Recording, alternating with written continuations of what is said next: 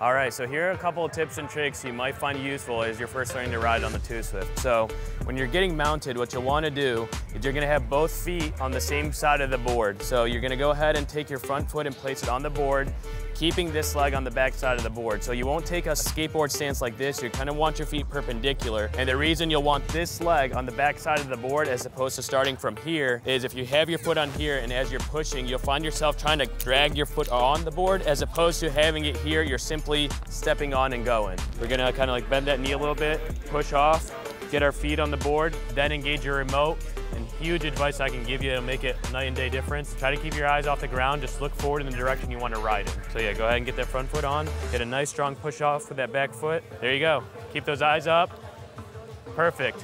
And then as we're coming to a stop, just slow the board down to a comfortable pace, take your back foot off and let the board drop.